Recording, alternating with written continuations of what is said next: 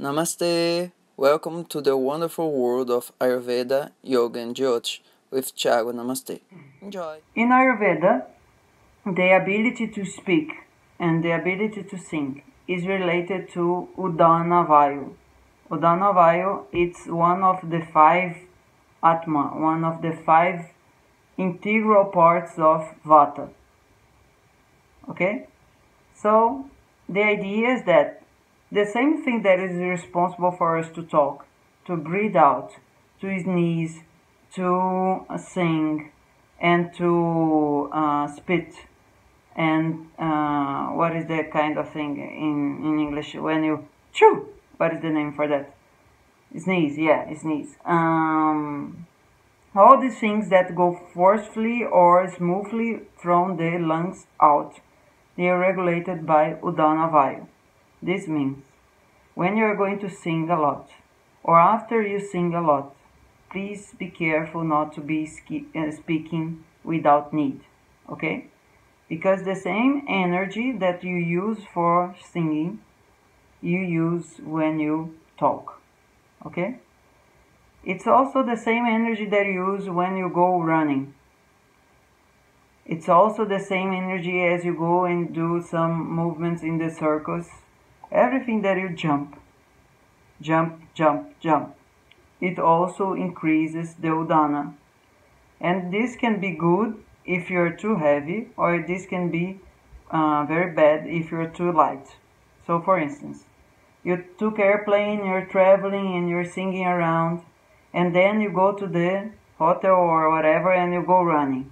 Probably this is not going to be very helpful for your throat because you're going to be too light, and when you're too much lagu with the light property working, you're going to be ruksha, you're going to be dry. Okay? So there is a relation between doing a lot of things with your throat and the throat getting dry. Right? So when Vata moves, it dries. When you sing, when you talk, or just when you go out running, or you go traveling, everything this increases the Udana Vayu.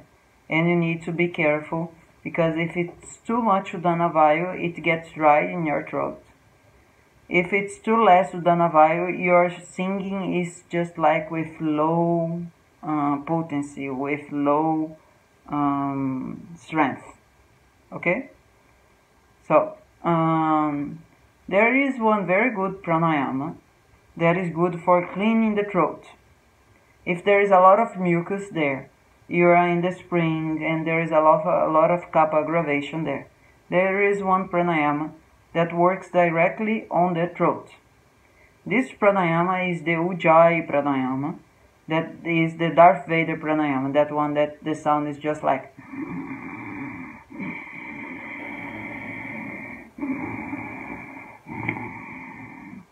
It's similar to this sound that we do when we start to snore. Just before we snore, there is this kind of sound, okay?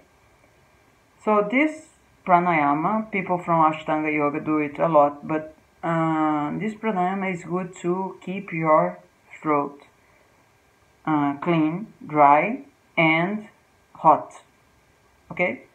So if you go to sing and you feel there is a lot of mucus, too much mucus there, you can do this Ujjayi pranayama. Breathing from the nose and just like forcing the air to go back in the throat. Just like you are about to snore, but you are with your mouth shut. Okay? Just very similar to the sound that Darth Vader makes in the Star Wars, right? This is a very famous pranayama. So, there is one very strong version of Ujjayi pranayama that you're going to make very forcefully the air to come in, and the sound is going to be.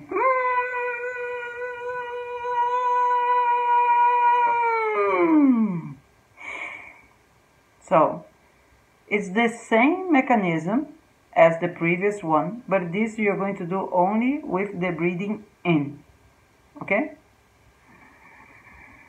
And then we are going to strengthen it, and it's going to become right? Just like, oh, I'm dying. Something like that.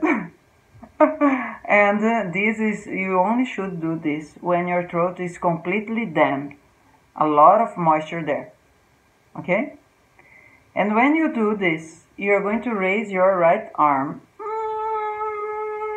It's going to be straight up. And when you breathe out, you're going to close your right nostril and breathe through the left nostril. Okay? You're going to do this 1, 5, 10 times, but probably not more than 10 times. Because the purpose of this is just to bring out the mucus from the trachea. Okay? You are increasing the movement there. Okay? So, the other thing that's important for people that are going to sing is to do the oil, what is the name of that in English? Oil push. When you put the oil in the mouth and you start to pulling, thanks. Yeah, oil pulling. The oil pulling, it can be sesame oil, but it doesn't need to be necessarily sesame oil. If it's cold, you can use sesame oil. Sesame oil usually is the best one for to do this. But you can also do with coconut oil or sunflower oil. No, not sesame, sunflower oil. If it's too hot or not so cold. Okay? But the point is that you should be with this in your mouth, just like putting it once to the other side with your cheeks. And this is going to make the time to the oil to go in to the soft parts of your mouth. Okay?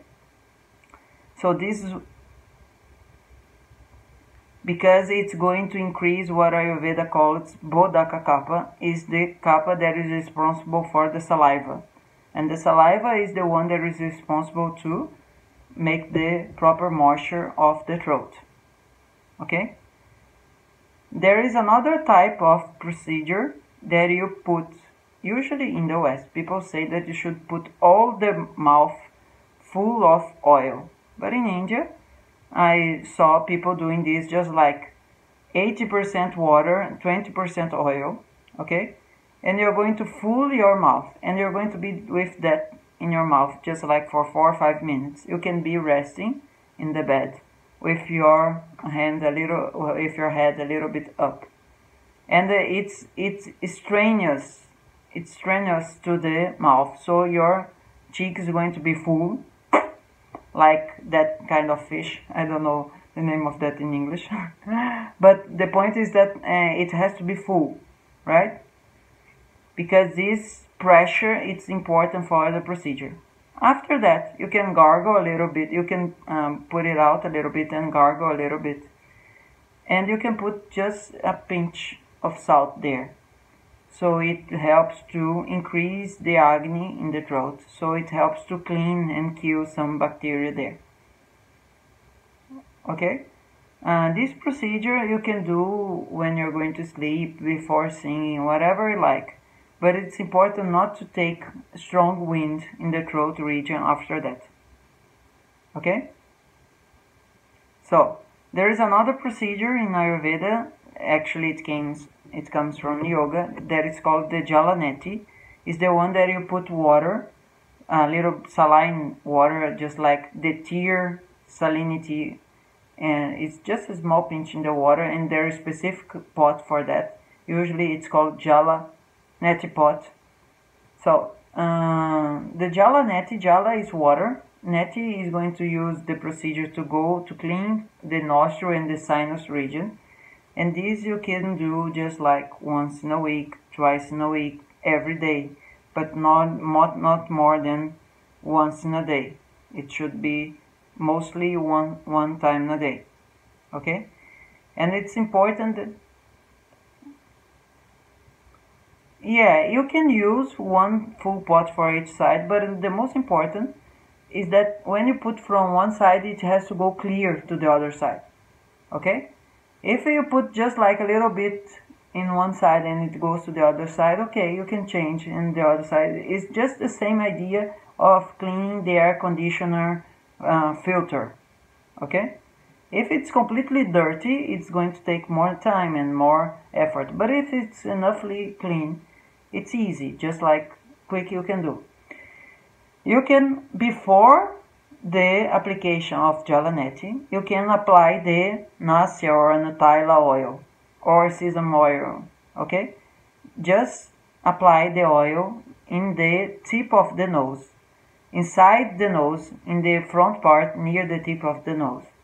1 drop, 2 drops in each side. And the oil, it's better to be warm if you're in no cold weather. And then you do some gentle inspiration, pressing and releasing the nose with your fingers that are with a little bit of oil. You use to do some gentle massage in the face, in the sinus region nearby the nose. And after this, you do the Jalaneti. Okay? Because this will increase the agency of the oil, and if it's medicated oil like a Nutella, it's better. Okay?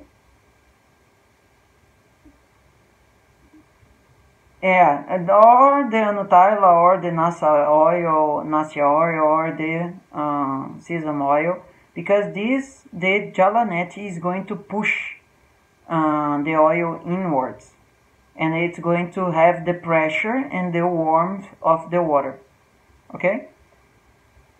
But the point is, if you're overly blocked, this procedure is not going to work so much. You need to do some Bastrika before the Bastrika Pranayama, with your hands going up and forcefully doing the expiration,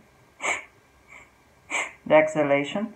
So this will help to throw out some extra mucus there, okay? And you should use some herbs that are going to be beneficial for the situation that you're needing. If your throat is very dry and hot, the Glyceriza glabra, what is the name in English for Yasmadu? Licorice. It's very good. Okay? This is very good when there is the situation that is dry and hot. If you need, it can be in tea also, but it can be in candies, it can be in different ways. But mainly we are speaking here about tea. If you need something that your throat is very damp and it's very cold, ginger is going to be great. Okay, so ginger is good for kapha aggravations. Licorice is good for pitta aggravations. Okay, and if you are with some dryness in the cold and it's cold with vata aggravation there, you can use either a mixture of ginger with licorice, or you can use cinnamon with something that is in English you usually don't have that so much, anise. You can use fennel, that is mostly easy to find there. Okay, in the kapha aggravations you can add honey.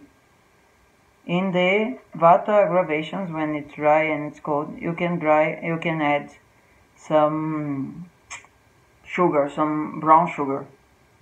Okay, for pitta aggravations you also can use brown sugar. With this routine, your chords are going to be just like very well tuned, and it's going to be much easier for you to go singing. Just be careful with your vata, with too much singing, right? Om Gam Ganapataye Namaha Sharanam Ganesha